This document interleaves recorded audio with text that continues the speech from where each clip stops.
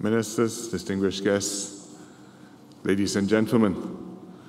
I'm very happy to be here today in ITE HQ to open this ITE HQ and College Central. I've already been here several times in this last year. We've had several events here, including the National Day Rally. And each time I'm here, I've been impressed by the enthusiasm of the students and the support of the staff. And today, I got an even warmer welcome. This opening today completes ITE's transformation towards one ITE, 3 colleges. This is ITE HQ and College Central, and it joins ITE College East in Simei and ITE College West in Choa Chu Kang. And it will become a college of creativity and innovation, focusing on creative design and interactive media, aerospace and marine technology, engineering design, and manufacturing technology. It will stimulate applied learning. So when you study aerospace, we have an aerospace hub. We have a Boeing 737 here. So you can gain hands-on experience, maintaining, repairing, inspecting, and overhauling aircraft components. It will house the Center of Technology and also specialized centers to be built in collaboration with the industry. For example, the ITE Bosch Rexroth Industrial Automation Center, the Center of Excellence in New Media with Toon Boom, and in time others. It will develop students outside the classroom. For example, with modern sports facilities, a very huge indoor sports hall on the top floor, an Olympic-sized swimming pool, even a skate park. We will have a center for music and the arts. We will have this convention center. We will have this convention center here. We'll have ITE Epitome, a retail mall for students, products, and services from all 3 of ITE's campuses. So I'd like to congratulate ITE's board, management, and students on this very important milestone.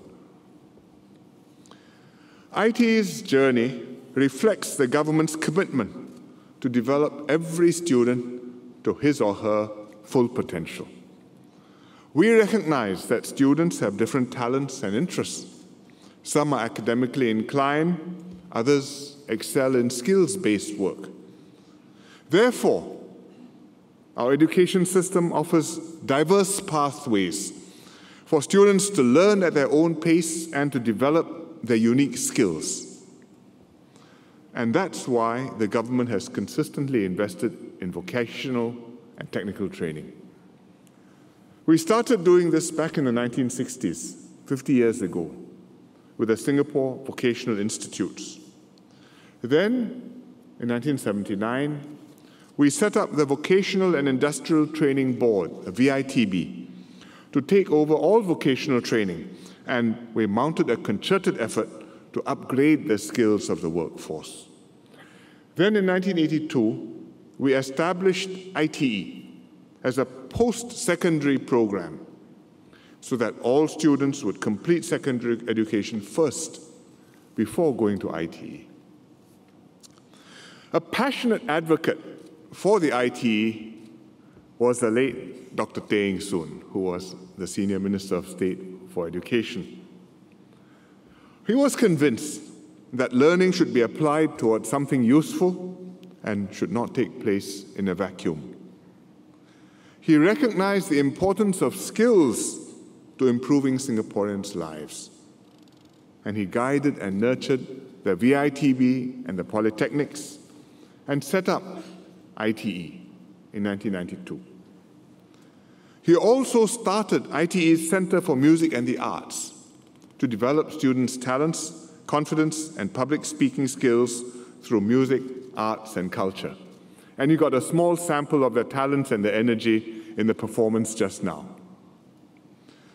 So ITE has quite naturally and fittingly named awards and prizes after Dr. Hsien Loong. For example, there's a Hsien Loong Scholarship for ITE graduates who go on to pursue studies at polytechnics. There's a Hsien Loong Gold Medal to the most outstanding graduate in each polytechnic who was formerly from the ITE. And tonight, or this evening, we have several scholarship winners and gold medalists with us tonight. But here, as we mark the completion of the One ITE Three Colleges journey, it's fitting that we associate Dr. Tay's name with this new campus. Therefore, we will call this convention center the Tay Eng Soon Convention Center.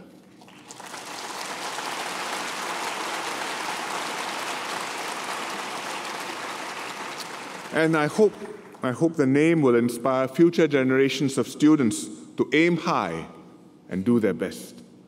And I'm very glad that Dr. Tay's family is here this evening, his widow Ross, and his children Lucy and Robert and their spouses. Thank you for being with us.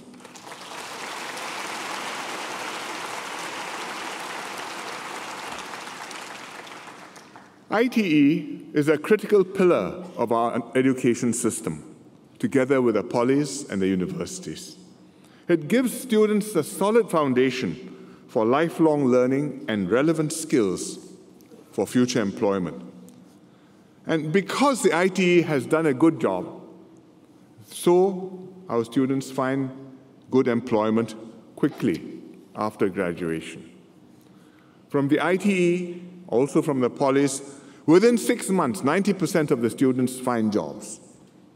Their starting salaries have been going up, and many outstanding alumni have made their mark in society, and some of them are here with us this evening. Universities produce graduates who also find jobs readily, and graduate unemployment rate in Singapore is one of the lowest in the whole world. It's a remarkable achievement considering the situation in so many other countries. In Southern Europe, in Italy, in Greece, in Spain, youth unemployment is a major social problem, in some cases exceeding 50%. And students who graduate may pass 5-10 years without finding a job. And then time has passed, and it becomes very difficult to start a career, ever. And lives are blighted. Even in our own region, with vibrant economies, it's not so easy. China has a big problem with graduate unemployment. In Hong Kong, youth unemployment is much higher than general unemployment. But in Singapore, we have no such problem. And the credit goes to our students who have studied hard, the education system, which has trained them well, and the economy, which has created jobs for them abundantly. Singapore students are highly driven. There's a strong desire to upgrade themselves, especially to get a diploma or a degree, or if you have a degree, a postgraduate degree. And we're providing students more opportunities to do so. More university places, more diverse paths, more institutions, SIT, UNISIM. So many ideas, but one objective, so that students have the chance to pursue subjects and skills that improve their prospects for employment and for their lives. But while we provide these opportunities, I would also like to remind students and encourage you not to pursue the paper chase, just for paper qualifications. A degree which is not relevant to industry isn't going to improve your employment prospects. That's one of the things which has gone wrong in the countries which have serious problems with graduate unemployment. Take South Korea, for example. 70% of their students earn degrees. Nearly 3/4 of young people become graduates. But the economy cannot generate jobs for 70% of the population to be graduates.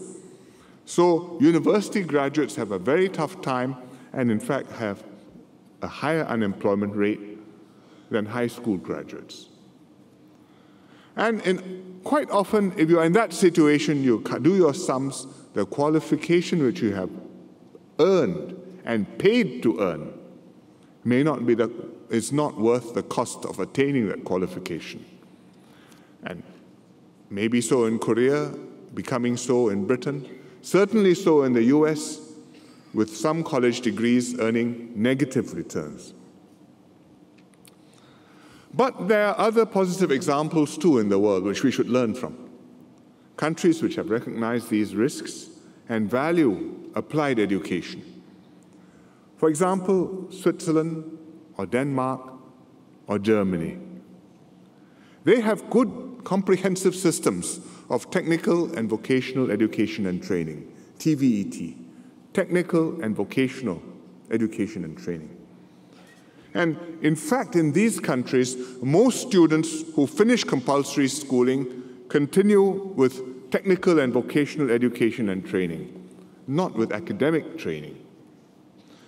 And these are programs which are run together with companies. Companies co-invest in the TVET programs. They cover apprentices' salaries, they cover the training materials, they even fund the instructors.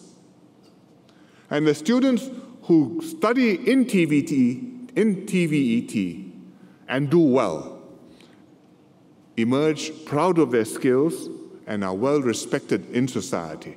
And their families are proud of them too. Our ITE and polytechnic system has been successful because, like the Swiss, the Germans, and the Danes, we focus on acquiring skills and on applied learning.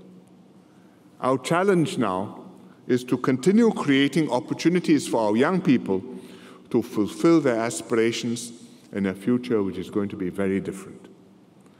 An economy which is more sophisticated and diversified, where the growth is going to come from productivity improvements and new products and services not yet dreamt of or invented, where good jobs will be there, but good jobs will require a wide range of high-order skills and expertise, and where many existing jobs will be completely transformed by technology, and some jobs will disappear entirely.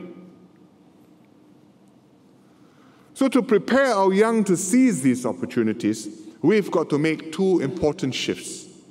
First, we have to focus more on applied learning, to integrate classroom learning with real-life applications on the job, and to encourage students to creatively apply concepts to practical problems. Hence, the 737 on this campus. Hence, we facilitate internships and work attachments and help students to acquire deep skills and to integrate theory and practice to apply what they learn in ways which will be useful to them in their jobs. And we have already been starting to do this across our entire system. We have applied learning programs in secondary schools. We have applied degree programs in UNISIM and SIT. And we've also got applied learning as well as industry-relevant R&D in our 4 existing universities. So first, we must push for applied learning. Secondly, we have to promote lifelong learning. Because lifelong learning during your careers, not just one segment of school or university or poly time or ITE time at the beginning, is the best way to progressively upgrade ourselves, to work, to gain experience, to learn new skills, acquire further qualifications, and then repeat the cycle throughout our working careers. So after graduation, instead of going for a diploma or a degree or a postgraduate degree immediately, work a while, then take up a course which is relevant to your work, maybe part-time, maybe full-time. Earn a more advanced qualification that's relevant to your needs and that will help you to advance your interests. That is a practical, I think, even ideal model for many students. So I hope students will consider this seriously, and I hope your families will also consider this seriously, and the government will help you to do this. We are building 2 new continuous education and training campuses. They'll be ready soon. Our institutes of higher learning will play a bigger role in lifelong learning, and we will commit the resources and the support to make this an attractive path for people, for young people, and throughout their lives. With this in mind, we will launch an applied study in the Polytechnics and ITE review to strengthen applied pathways to enhance career and academic progression prospects for poly and ITE graduates, to better match students' strengths and interests to applied pathways and opportunities, and to strengthen the roles of the polys and the ITEs in research, innovation, and enterprise. So basically, how to promote applied learning, lifelong learning, enhance your career and your advancement prospects, match you and your strengths to the opportunities which we can create, and to improve ITEs, polys, and their role in our system. So we've called it the Applied Study in the Polytechnics and ITE Review, ASPIRE, Review, Aspire. And it aspires to do good work, and Ms. Indrani Raja aspires to chair the committee.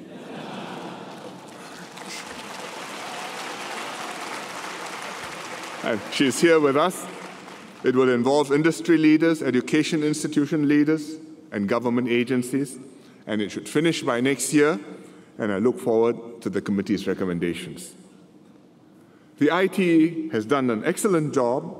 It has a proven brand of education, high international standing, good standing with employers in Singapore, I think good reputation with the students and the alumni. So I'd like to thank ITE's partners from industry and overseas for your support. I'd like to thank the Board of Governors, management and staff for their hard work, especially Mr. Bob Tan, Chairman of the Board, and Mr. Bruce Poh, CEO of ITE. And I'd also like to thank students. Thank you very much for showing the world what ITE can do. So congratulations again on the opening of this college and the HQ. Thank you.